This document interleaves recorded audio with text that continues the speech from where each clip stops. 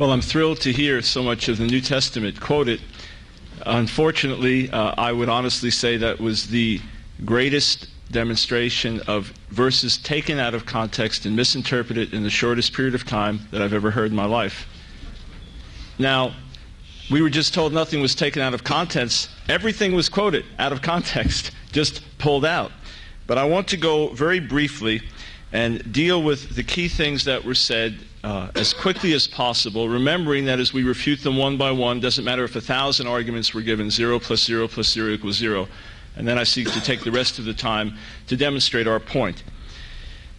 We were told that there are 10 characteristics of the Messiah according to the Jewish prophets. What we weren't told was that not one single passage quoted anywhere in the Hebrew Bible or referred to mentions Mashiach.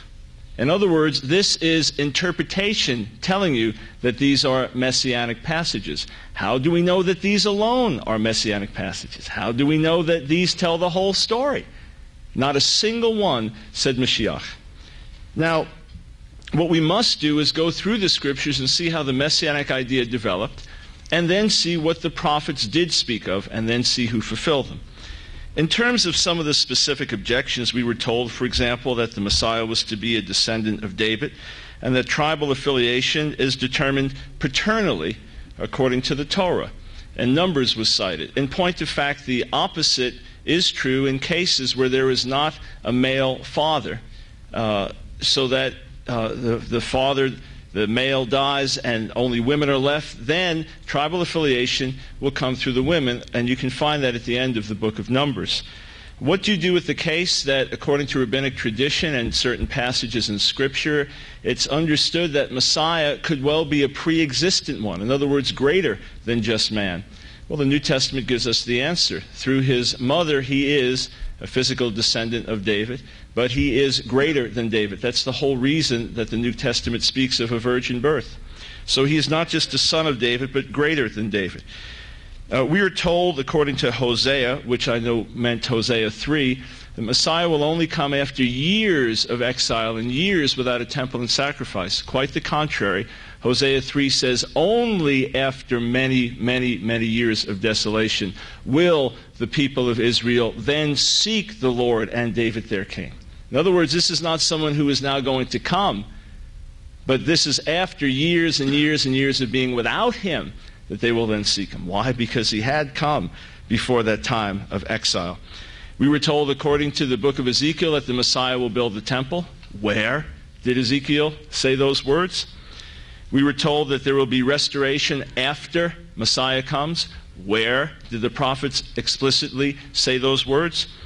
We were told that when the Messiah comes, there will be no more evil or sin. The glory of God will fill the earth. It is true, there are many prophecies about the Messiah the King who will bring all these things to pass. But none of these passages mention, none of these so-called descriptions of the Messiah mention the problem of human sin. We don't need a king to just show up one day. We don't need someone to snap their fingers and suddenly there's no more war. It's like our dear respected former president Jimmy Carter going to Bosnia and now there's peace. It doesn't just happen so easily unless there's a heart change. I'll show you that Messiah first had to come and deal with sin, that he was not just a king, but also a priest. We were told that there will be no disease when Messiah comes, according to Isaiah 35. Isaiah 35, again, does not explicitly mention Messiah, but it does say that there will be great miracles of healing, which, in fact, were the hallmark of Jesus' ministry. We were told, for example, that the second coming is a myth and contradicts Jesus' own words.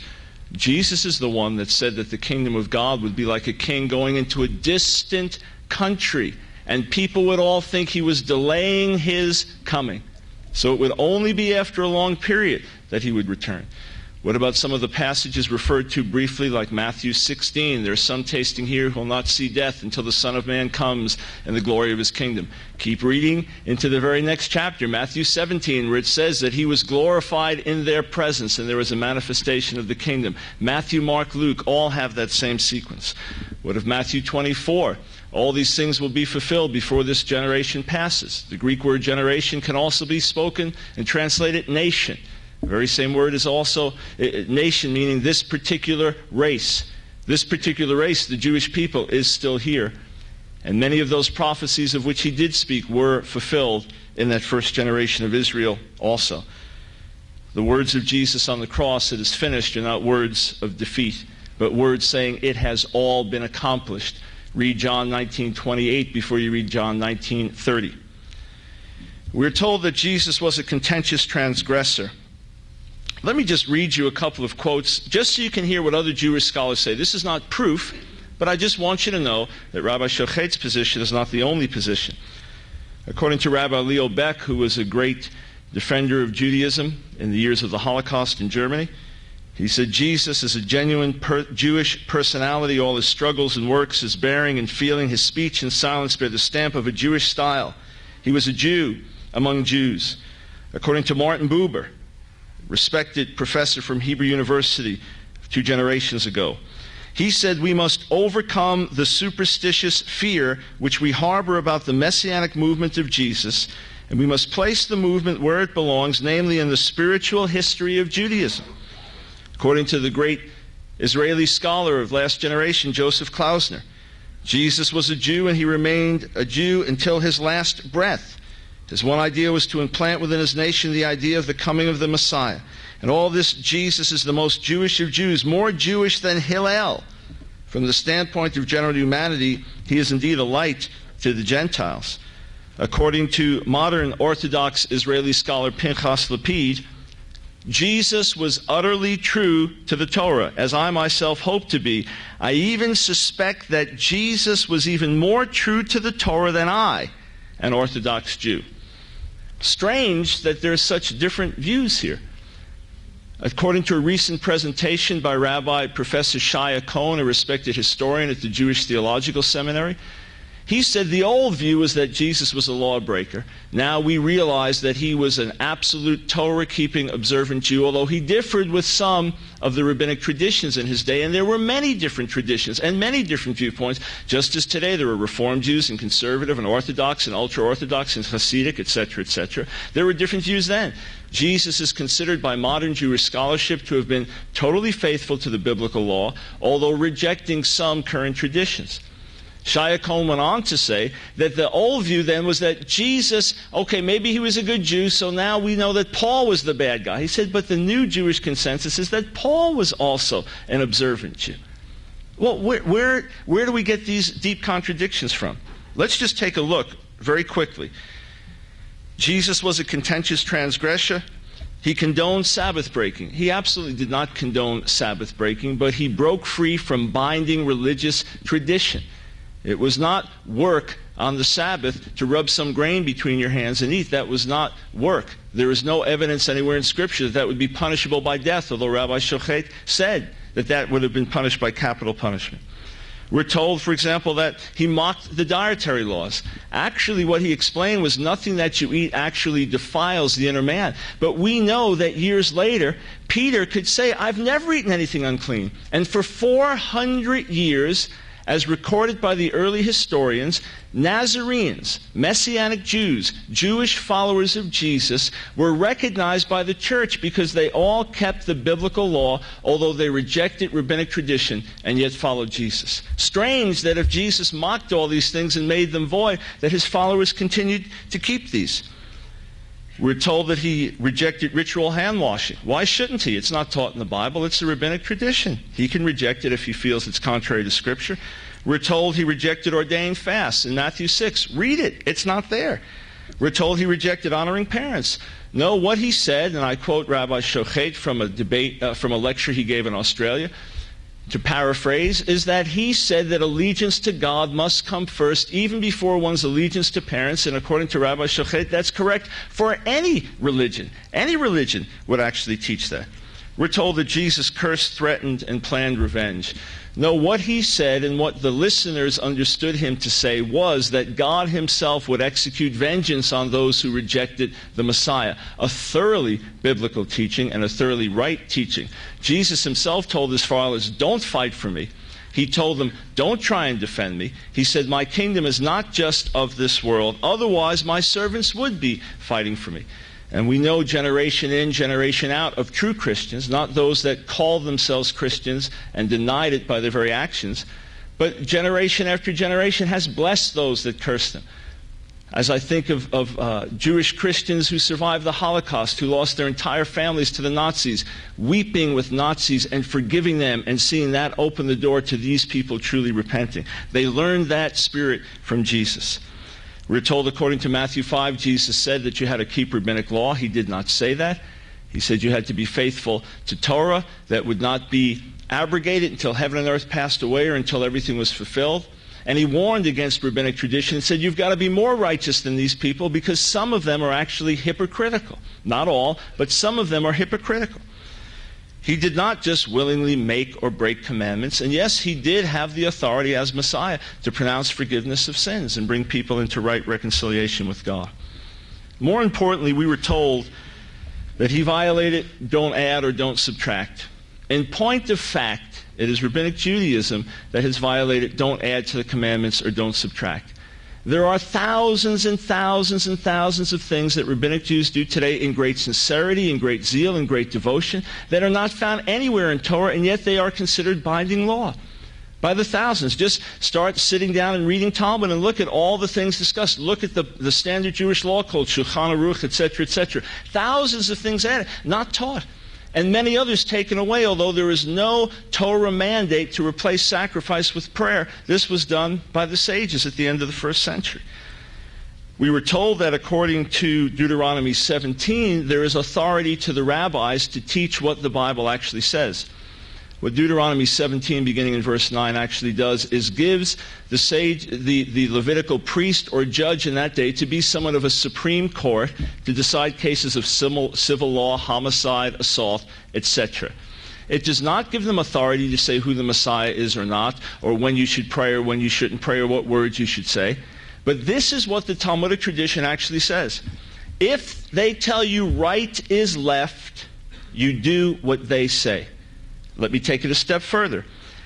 If they tell you follow our traditions, and I'm giving to you what Moses Maimonides said in his introduction to his commentary on the Mishnah, if a prophet proven by God with miracles says to you follow the plain sense of the Scripture, and that plain sense violates the tradition of the sages, he's a false prophet. Kill him.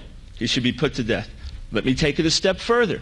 According to a classic passage in the Talmud, Bava Metzia 59b, God himself can be overruled by the majority of the sages. In other words, if the majority of the rabbi says this is what the law says, and God from heaven says that's not true, you can overrule him.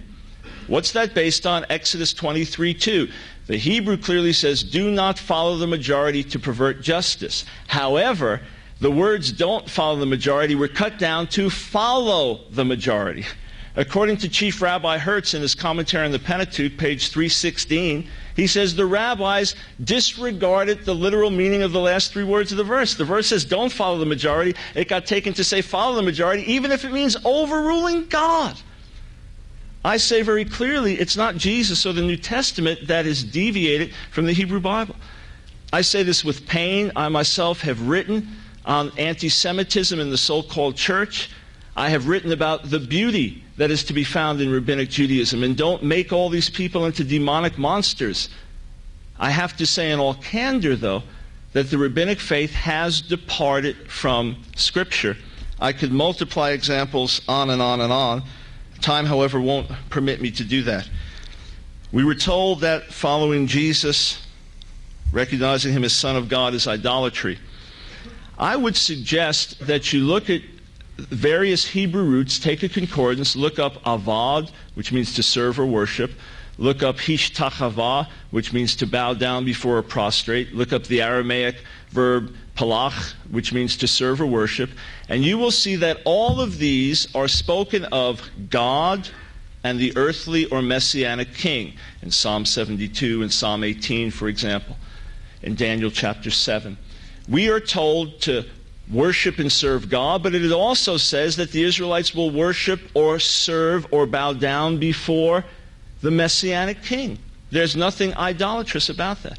According to the New Testament, Yeshua, Jesus, is the Word made flesh. The Aramaic concept is the memra of the Lord. And I could quote passage after passage from the ancient Aramaic traditions called the Targum. For example, that the Memra, the word of the Lord, created man. That Abraham believed in the word of the Lord. That the word of the Lord will be my God, according to Jacob. On and on with citations. Is that idolatry, or is that saying God revealed himself through his word? The one that Psalm 2 calls the Son of God, the anointed Messianic King. Nothing idolatrous about it. Again, if there's any question, if you need more citations, I'd be happy to give them to you. It is utterly untrue that according to the New Testament, New Israel has superseded Old. What Paul is saying is that the Gentiles have become spiritual children of Abraham by faith. What Paul says in Romans 2:29, as recognized in most modern translations, it is not the one who is just a Jew physically who is a true Jew, but the one who is a Jew inwardly. In other words, between two Jews, who is the real Jew? The one who's one outwardly only, or the one who's one inwardly? When he says not all who are Israel, not all who are physically and truly Israel are of the spiritual seed of Israel. Read Romans 9, 10, and 11, and you will see that Paul addresses Gentile believers and talks to them about Israel, and says that Israel is loved by God, although rejected en masse because of their rejection of the Messiah, and God cares for them, and God will restore them. I've documented this very clearly, and the idea that the church is spiritual Israel is a later idea that, yes, has opened itself up to terrible problems, and yes, gross persecution by so-called Christians of the Jewish people. But if you go through the biblical text carefully, take out a concordance, go through the New Testament, look up every time it says Israel, every time it says Jew, you'll find several hundred occurrences and only 2 or 3 possible where he could be talking, or the New Testament could be talking about the church. What did Paul mean when he said there's neither Jew nor Greek, etc.? What he was saying was this. Rabbinic prayer every morning, you say, thank God that I'm not a Gentile. The man says this, I thank God that I'm not a woman. I thank God that I'm not a slave, because only a male Jew is required to keep all the commandments, a free male Jew. Paul says in God, in the Messiah, all have equal access. Jew, Gentile, we all have equal standing. But he said there's neither male nor female. So far, in 2,000 years of the church, I haven't seen a man give birth to a child yet. Point is very simple. He doesn't mean that male, female, Jew, Gentile, slave, free cease to exist, but rather that we all have equal standing in God's sight. As to this notion that Galatians teaches that those who are circumcised don't need Jesus, what Paul is saying, anyone can read the context here, is that according to Galatians, Paul is writing to Gentiles who want to add something and say, believing in Jesus is not enough. I need to add something. So what are they going to add? They're going to add circumcision, keeping the law. Paul says, then you're a debtor to keep the whole thing. Then you don't need Jesus. If you're going to try and do that, then try and work it out on your own. But aren't all who are under the works of the law under a curse? Yes, if you say, I will be justified by the law, and if I break the commandments, let the curse of God come on me, that's trouble. We need help. We need atonement. We need grace. And that's where the whole issue of Messiah comes in. There are more points made that, again, time forbids me from refuting. I think you've seen, though, that there's no substance to any of the charges made thus far. But let me go through this very quickly in the remaining 9 or 10 minutes. According to Malachi, the 3rd chapter, the messenger of the Lord was to come and prepare the way for the Lord at the second temple. That temple, according to Rabbi David Kimchi, leading medieval expositor, that messenger of the covenant was the Messiah. He was expected 2,000 years ago before the temple was destroyed. According to Haggai, the 2nd chapter, the glory of the second temple would be greater than the glory of the first. And yet there was no outward presence of God and supernatural manifestation. It wasn't just a matter of silver and gold and a nice building. It had to be more than that. How was the glory of the second temple greater than the glory of the first? According to Daniel, the 9th chapter, before the second temple was destroyed, atonement for sin had to be made and righteousness brought in. And the Messiah, or an anointed one, would be cut off. All this had to happen before the second temple was destroyed. Not only so, there's a rabbinic tradition in Yoma 39b that says that for the last 40 years before the temple was destroyed, God no longer accepted the sacrifices on the Day of Atonement. What happened 40 years before the temple was destroyed? The Messiah died on the cross. Well, you say, did the Messianic era start 2,000 years ago? Where is it? This question is raised in the Talmud. There's a Talmudic statement in Sanhedrin 97a and b that the world would exist for 6,000 years. 2,000 years of desolation, 2,000 years of Torah, 2,000 years of Messiah, but because of our sins, all these years have gone by. The 2,000 years of Torah were to begin with Abraham. When did he live? About 2,000 years before Jesus.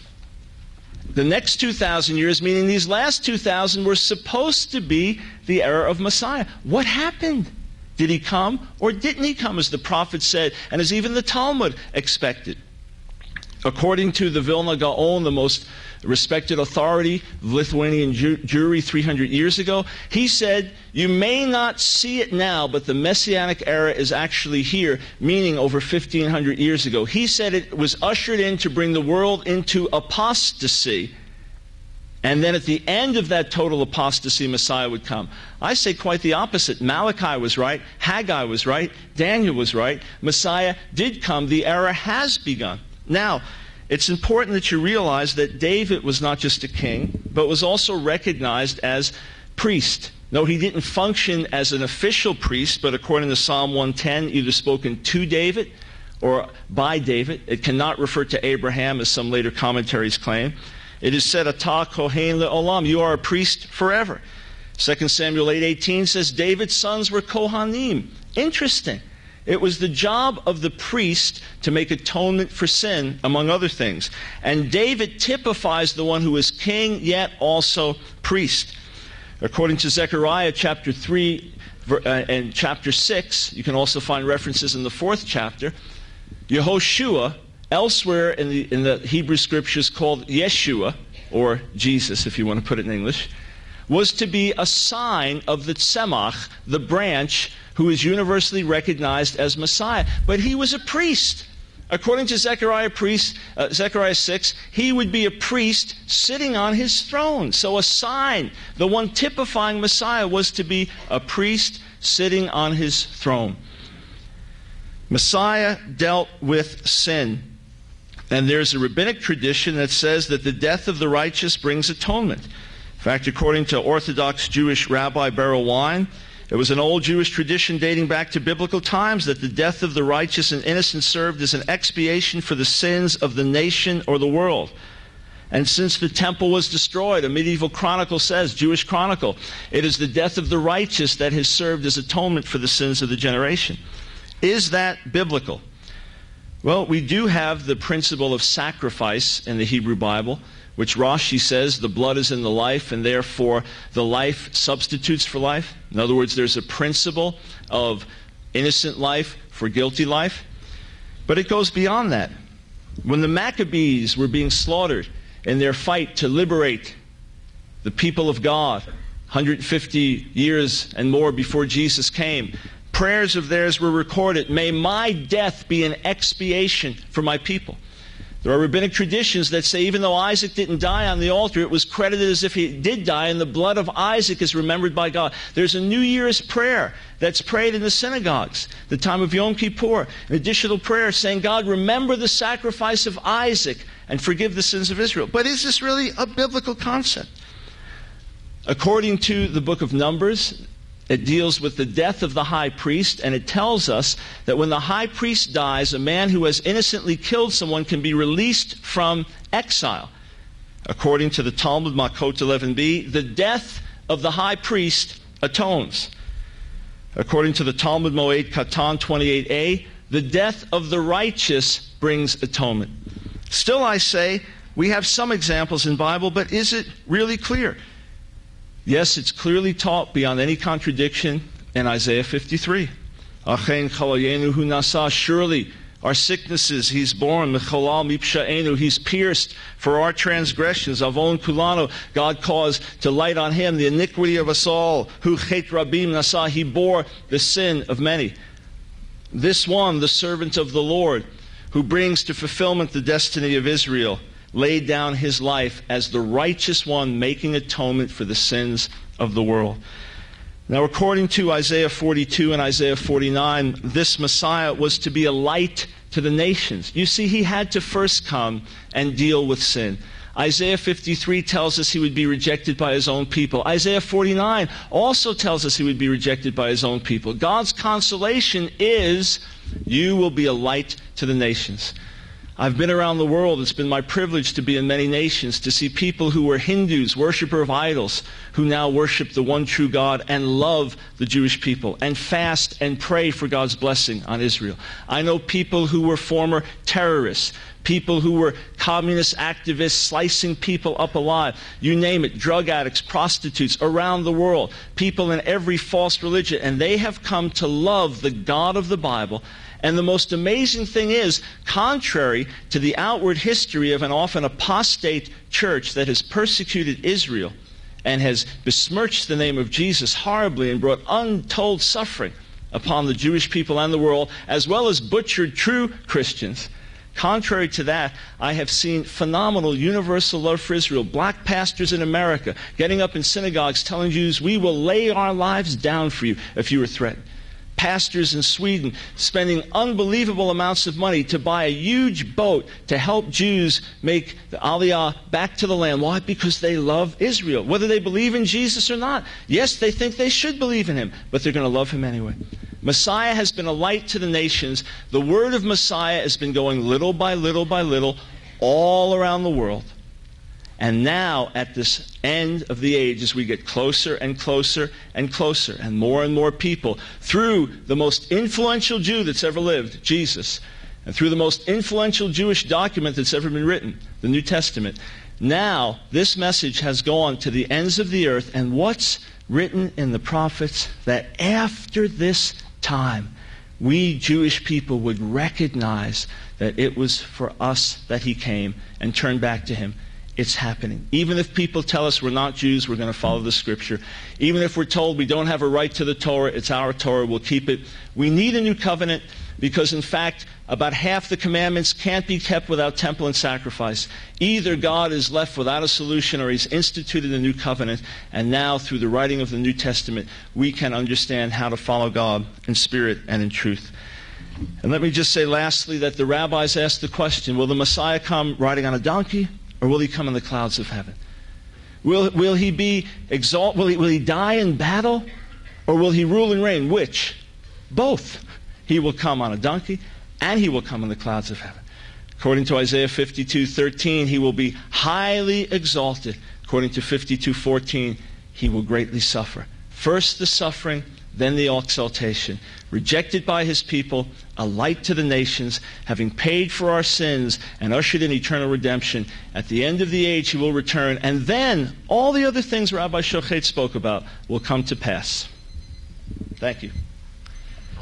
Thank you, Dr. Brown.